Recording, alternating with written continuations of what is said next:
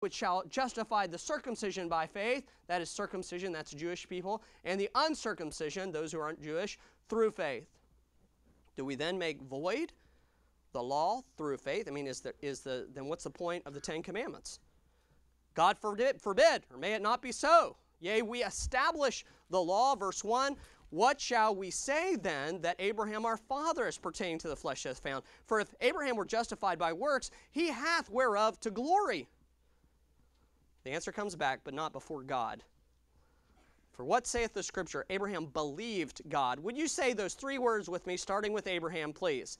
Abraham believed God. Once again, Abraham believed God, and it was counted unto him for righteousness.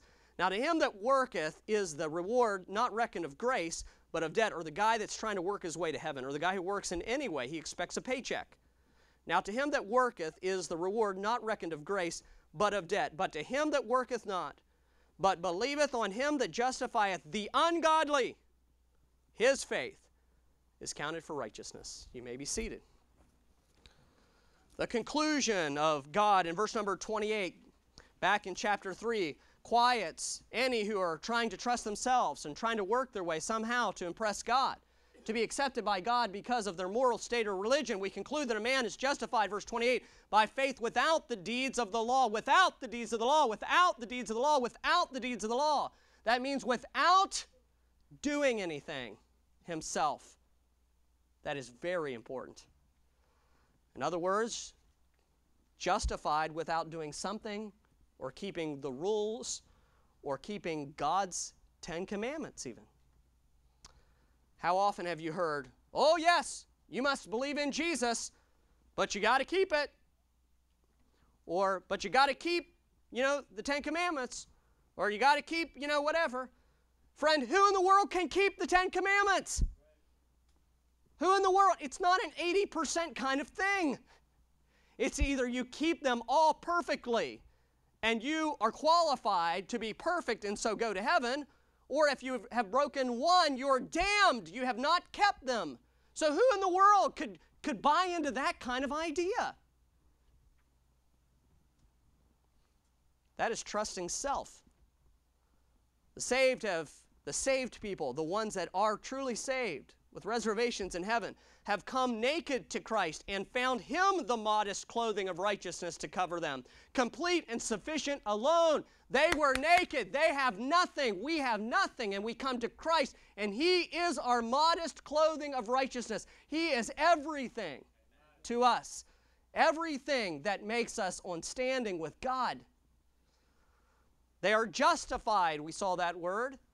God stares at them clinging by faith to Christ alone and declares them perfectly righteous. You are justified, God says. I declare you that you are righteous. What a statement. What a statement to any one of us on a daily basis. Are you not like me? Perhaps you don't realize how many times a day you sin. Well, then realize how many times a day I sin.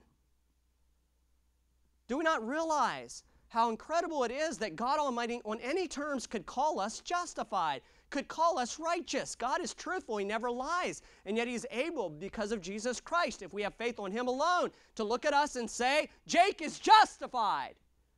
David is justified. He is righteous. Both of their parents say, but see, it's on the merits of Christ. It is God looking at Christ for them. Doesn't see them. That is great and that is good, and somebody ought to praise the Lord for it. It's just good. It's just incredible. Yeah, we've heard it so many times. It doesn't do what it should do. It will the day you see the Lord. Verse 29 asks, look please, is He the God of the Jews only? Is He not also of the Gentiles? Yea, of the Gentiles also. It's the frank question of who gets covered by this, okay? Who gets that? Who can get that? Only the Jews? No. Since the cross, God has torn down the dividing wall, the Bible says, of Jews and Gentiles. And it doesn't matter what nationality you are. It doesn't matter if you were born a Jew into God's chosen people. All who come by faith in Jesus Christ are justified. All. No nationality at all matters. Notice it says the circumcision or the Jews are justified by faith. Notice the verse. This is very important. For those of you who are a bit Sherlock Holmes-ish, in verse number 30, there are two words. Why does it say justify the circumcision by faith, the Jews by faith, and the uncircumcision through faith? You see the different word, by and through? Why doesn't it use the same word? Why does it say, I'll say it again, so to intrigue your curiosity. Notice what verse 30 says. Seeing it is one God which shall justify the circumcision, that's those that are saved, or those that are Jews, by faith, in the uncircumcision through faith. Two different words, by and through. I thought they were the same, Jews and Gentiles. Why two different words? Well, there's an optional way at the end of that verse, through faith, to translate this that our English translation did not use. And that is the idea that justify the circumcision by faith and the uncircumcision through this same faith. When you look at the word through in verse number 30, and why it's not the same as by, it's like this. God first offered, remember, back in your history, He offered the Jews salvation first. And then later on, He opened the door much, much wider and said that all Gentiles could come through faith, through this same faith.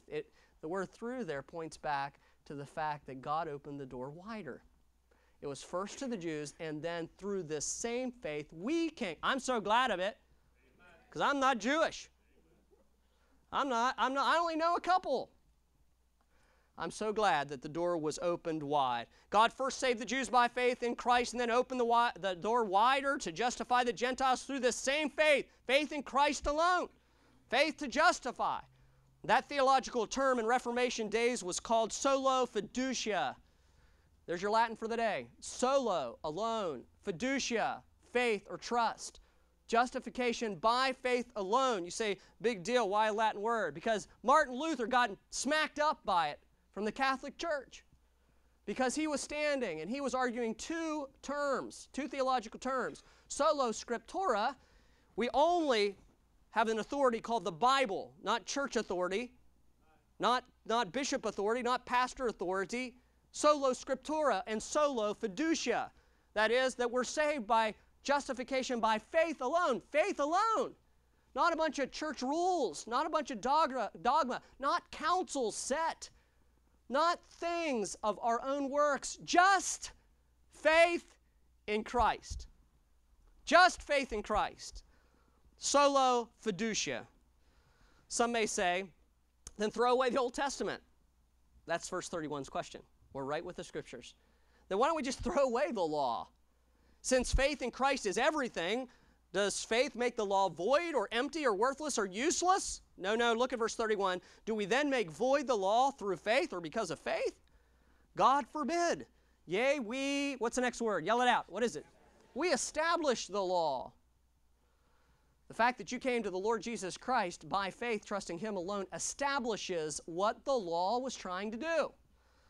The law is good when used to show God's perfect character and His standards and His rule. All those thou shalt not, thou shalt not, thou shalt not, thou shalt not, thou shalt not. It sets such a high standard because it's God's standard. And when you come to the place where you say, I cannot ever reach that standard, the law does what it was supposed to do. It convinces you you can't do it. You've got to look for righteousness outside of yourself because you blew it. You're going to blow it in your lifetime. You're going to blow it every day. It must be Christ. That's how the law is established. The law has done its job. It is established. That word means it stands. It's done its job very well. It'll continue to do it.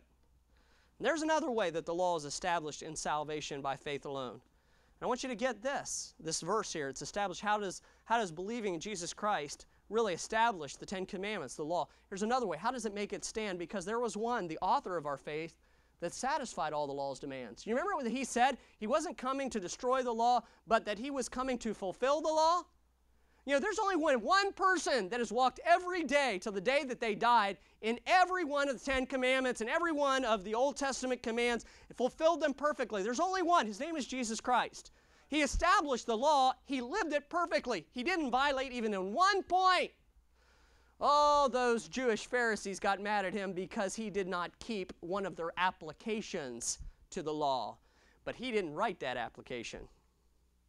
See, they had all these extra rules that go along. It sounds a little bit like independent fundamental Baptists. You know? I can't believe the But you think you're right with God, mister. Your hair is touching your ear right there. I see it. I tell the deacons and tell the pastor. Bring them to church to discipline.